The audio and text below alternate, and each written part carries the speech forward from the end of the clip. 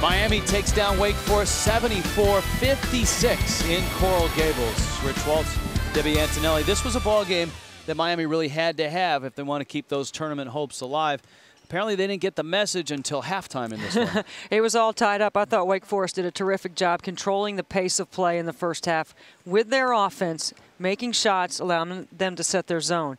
But then in the second half, Reggie Johnson decided that he wanted to post up, and Kenny Kadji got free against the zone, working against the seams and working in the gaps, and he did a terrific job of leading Miami in a balanced offensive attack. Kadji hit some face-up jump shots early, and that allowed Reggie Johnson to come unglued in the second half. But this is a good work, good face-up, good size, and understanding of his role, whether he's scoring in the high post or working out of the short corner. Kenny Kadji had a big game. Final numbers, Wake had a very good first half shooting at 52%, but Miami's defense clamped down on them in the second half. Now Miami has 4 conference games left.